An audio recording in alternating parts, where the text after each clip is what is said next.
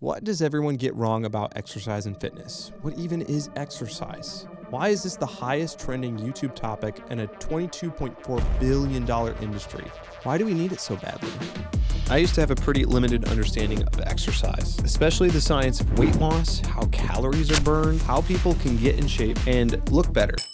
The truth is, throwing paint at the wall for your fitness goals won't get you results. Probably. But if used correctly, different types of exercise can help you get the look that you want and feel the way that you want. And important side note, this doesn't require you to give up your entire life. This is what everybody gets wrong about exercise and how you can fix it to experience results.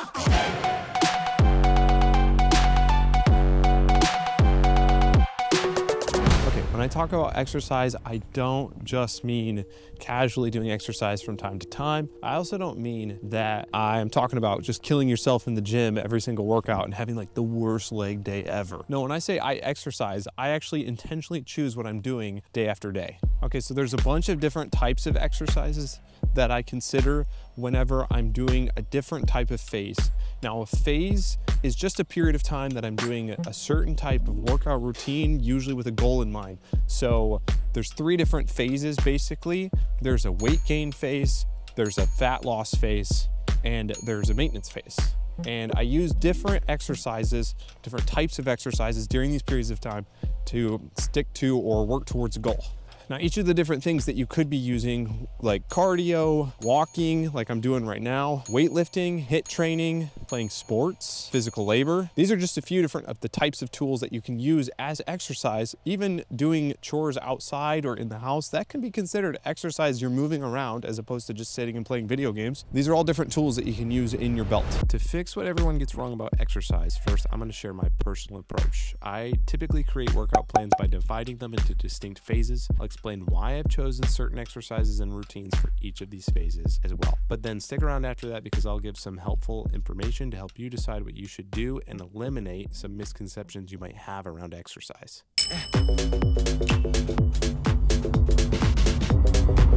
During a fat loss phase, here's my strategy that I normally pick. The goal of a fat loss phase is I want to lose as much weight as possible without losing muscle. What I usually shoot for is about 150 minutes of cardio.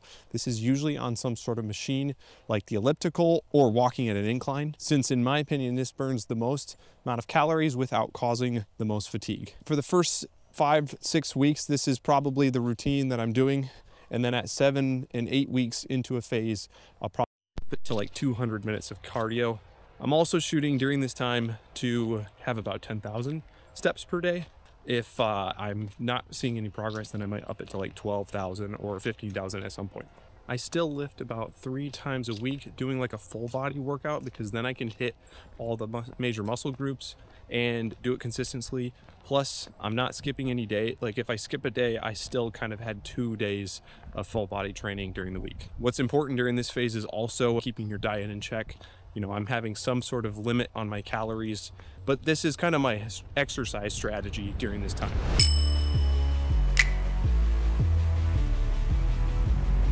During a muscle gain phase though, it's a different strategy. So I'm trying to gain muscle without gaining fat. So that means that I'm actually going to go up in pounds usually. During this period, I'm not doing as much cardio. I try and lift 5 to 6 times a week, and I have a variety of different programs. It really depends on what the phase that I'm trying to work on. So if I want to focus on my back and get my back bigger, I'm probably going to have a training plan that emphasizes the back and still touches the rest of the muscles, just doesn't do as much work on them. Right now, what I'm doing is I'm doing a 5 to 6 day push-pull legs workout split because this is my first phase in a bulking phase, and it's just a good all-arounder. I can hit each workout twice a week and experience good growth that way.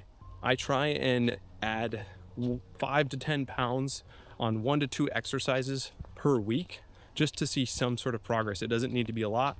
So if I squatted like 185 for 6 reps, I might add 5 pounds the next time. It's not a lot, but add 5 pounds, or you can go up in reps as well. I'm also still trying to shoot 8,000 to 10,000 steps per day. Maybe I'll do like a sport or something like that. I still like to play basketball in my spare time.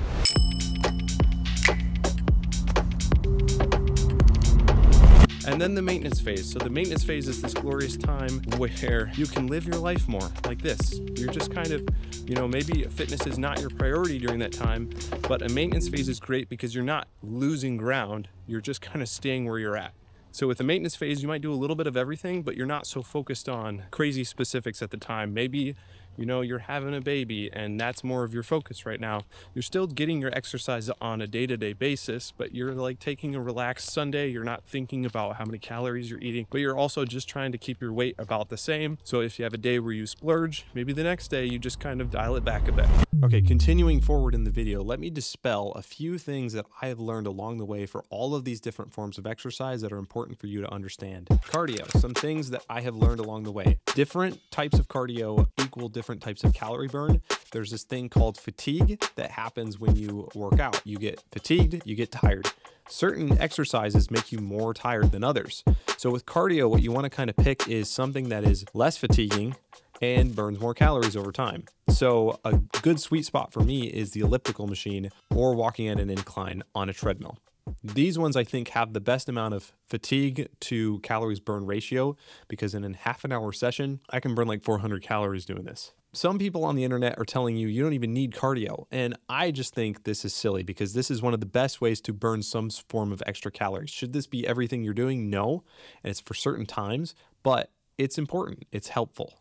Should you be doing running while you're doing cardio? No, most of the time, unless this is something you're into, by all means, if you're into running, do it. But I would recommend doing something more like a machine, something like the elliptical, something like walking, because it's less fatiguing, which means it won't interfere with your day-to-day life, and it's something you can keep up with consistently. It also can help you if you're trying to build muscle if you do something a little less fatiguing. Let's talk a little bit more about weightlifting. Okay, so one thing that people will sometimes tout is just do all weightlifting. What are you doing? And do as little cardio as possible until the end of like your fat loss phase. And to be honest, one of the things that I have heard out there that has worked better for me is treating weightlifting as a tool to gain muscle and using cardio as a way to lose fat. And not to confuse the two. Yes, you could probably do a workout where you're doing something where you're not taking a lot of breaks, like 1 minute rest times. That's going to be more cardio intensive. Yes, you are also lifting weights, but you're also getting your heart rate up. The whole point of lifting weights is to actually stress your muscles and make them grow more. Cardio is supposed to help you lose weight. So kind of keep the two separate. I think that's the best way to do it. Building muscle also helps you burn calories later. So the more muscle that you have, the more metabolically active you are, or whatever the right way to say it is. But you will burn more calories if you have more muscle. So it's important to do some form of muscle building. The most important thing when you're weightlifting is to get your form right. And I would spend more time on this than trying to lift heavy. You might be thinking, what about calisthenics? If you don't know what those are, that's using your body to facilitate exercise. And you can do this too, but really it's easier to quantify progress when you're lifting weights because you can record it and be like, I lifted 100 pounds this week doing this exercise, and the next week I did 110. What signifies growth is you stay the same weight, but you're getting stronger over time. Okay, so HIIT training. This is one that I used to be suckered into. I was doing HIIT training all the time. I do like 20 to 30 minute interval training style workouts. CrossFit is kind of like this. Interval training is another word for it. But basically, it's supposed to be really intense, really stop-start. And in the moment, yeah, these will burn a lot of calories, but it's kind of the same thing as running. There's a lot of fatigue involved, and it's actually more fatiguing to do kind of HIIT-style workouts, and you have to be careful because you're more likely to injure yourself. Because you're moving so quickly and you're going into these explosive movements, you don't want to get injured whenever you're trying to exercise, because that will always pause whatever you're working on. It's going to be really hard to stick to your goals if you keep getting injured. I also don't think that beginners should be doing HIIT workouts. You'll see this a lot when you look up beginner-friendly workouts. It's always interval-style training, but I don't think this is actually super helpful for most people. You'd be better off going to find a sport. I like doing sports instead of cardio because I think overall they're more fun. Like, who wants to sit in an elliptical all the time and just be pedaling for 45 minutes? Playing a sport is more fun. If you don't like doing cardio, you should find a sport. I have played basketball or pickleball or volleyball or You know, I used to disc golf a lot more. I like playing normal golf, probably not as much exercise, but each of these have, you can tell how hard you're working in each of these things. Go find a sport that you enjoy. If you don't like doing a rec style league, or if you feel like it's too much pressure to play basketball, volleyball, or soccer, go do something that's a little more chill, like disc golf, pickleball, things like that. One thing that I want to stress is that harder is not always better. You will see this with people who are trying to get into shape, the New Year's resolution people. You'll go too hard all the time and eventually you're going to burn yourself out.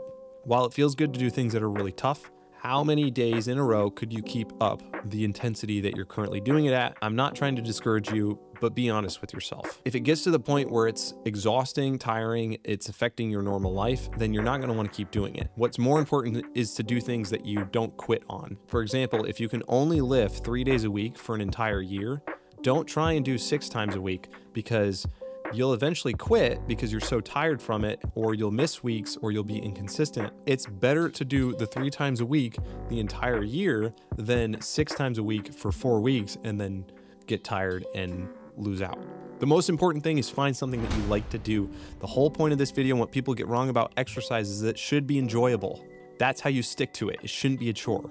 Sometimes it can be like doing cardio or lifting weights. Occasionally, yes, you're not going to feel like it some days, but overall, you should enjoy the process. You should look forward to going to the gym and lifting weights. You should look forward to doing cardio. Maybe not immediately, but when you get into it, figure out how you can enjoy it. Find a buddy to go to the gym with you.